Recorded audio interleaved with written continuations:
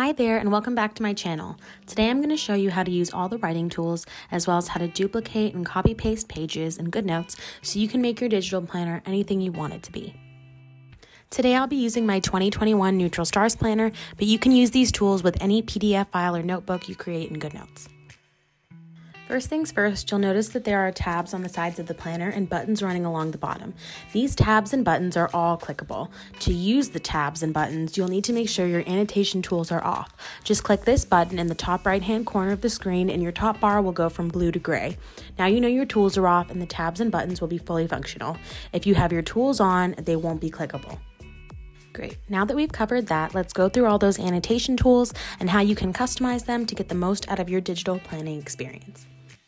First up, we have our pen tool. In this tool, you have 3 pen styles available to use: a fountain pen, a ball pen, and a brush pen.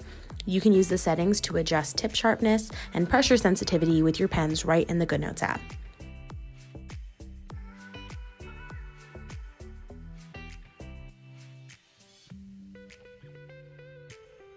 There are additional settings in the pen tool like snap to other shapes, which I always keep on.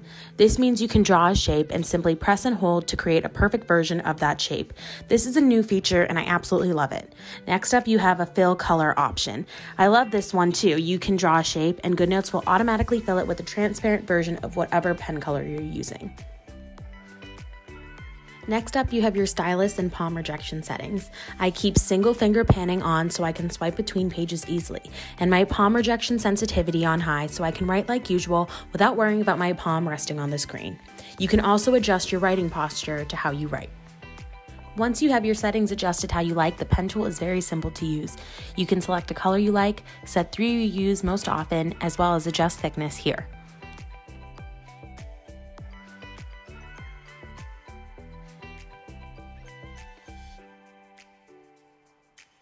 You can create a pen color palette you enjoy right in the app so it's easy to switch between colors. Simply click custom and you can select any color in the color graph or click on the wheel to pick colors that way. My favorite way to add colors are to use hex codes. My planner comes with a set of matching presets you can use to customize your planner. Simply navigate to your colors through the index button, then press and hold over your color code and select copy. Now you can go to your custom pen color, paste, and click add to presets. Tip when you're doing this in a landscape planner like I am, shrink your on-screen keyboard to access the color palette easier. Simply pinch over your keyboard to do this.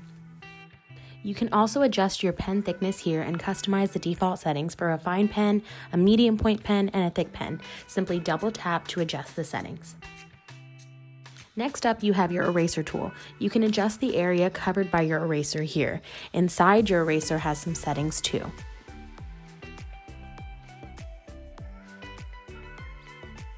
If you have Erase Entire Stroke on, the eraser will erase everything you've written or drawn before picking up your pen.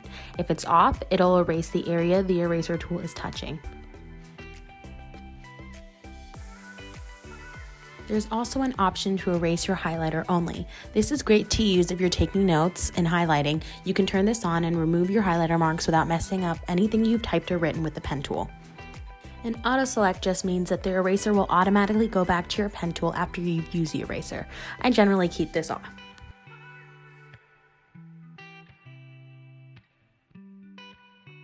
Next, we have our highlighter tool. This is very similar in use to the pen tool. You can create presets and select thicknesses on the right. Within the highlighter settings, you can turn on draw in a straight line and it'll snap your lines to straight ones. Next up is the shape tool. Now that the shape tools are incorporated right into the pen and highlighter tools, you probably don't need to mess with the settings in here too much. Now let's look at our lasso tool, which is really my favorite tool in Goodnotes. You can use the lasso tool to move around anything that you add into a document. Within the tool, you can choose to have handwriting, images, and text boxes selected, and you can adjust these settings to grab exactly what you'd like to. So let's say you want to add a digital sticker. You would make sure your images are on and navigate to the sticker book or sheet you need, lasso the sticker, hold down and select copy, and then navigate to your page and select paste.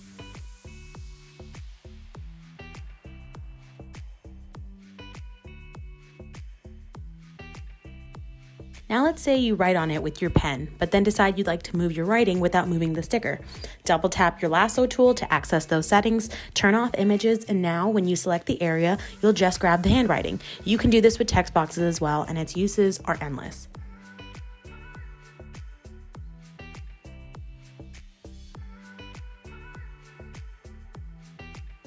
Now we have our image tool. You can use this to access photos in your camera roll or your iCloud drive. It's also a way you can select and move stickers in a spread. If you have images selected, you can tap on any sticker or added image on a page and move it that way.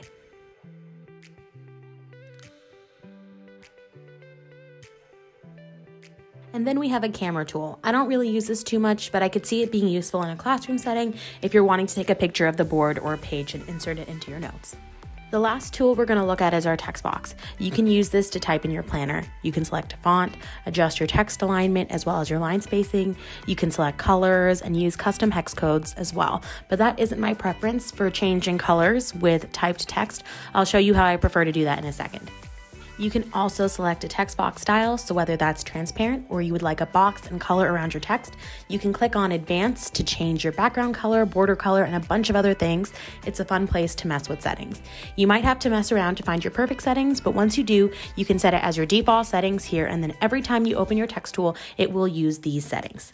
I prefer to change colors of typed text with my lasso tool. Just make sure your text is selected, and then lasso your text and select color. It'll bring up all of your preset pen colors. I just think this is a quicker way to adjust text colors. You can do this when you're writing with your pen as well.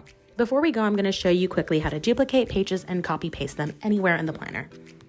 Okay, so to duplicate, go to the page that you want duplicated and click on the plus page icon in the top right hand of the screen.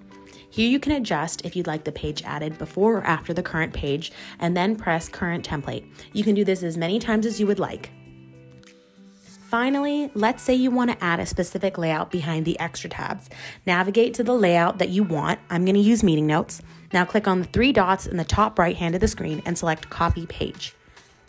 Now navigate to the page you want that to go behind. I'm selecting this tab. Click on the thumbnail icon in the top left hand of the screen. The page will be outlined in blue.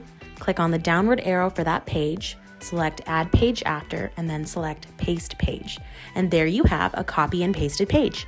This can be used endlessly to customize your planner or notebook into exactly what you want it to be. Have any other questions about Goodnotes or digital planning? Let me know below. Before you go, I'm running a Goodnotes and planner giveaway this week on my Instagram account. You can check it out at papernroses to enter. And finally, don't forget to like and subscribe, and I'll see you next time. Bye.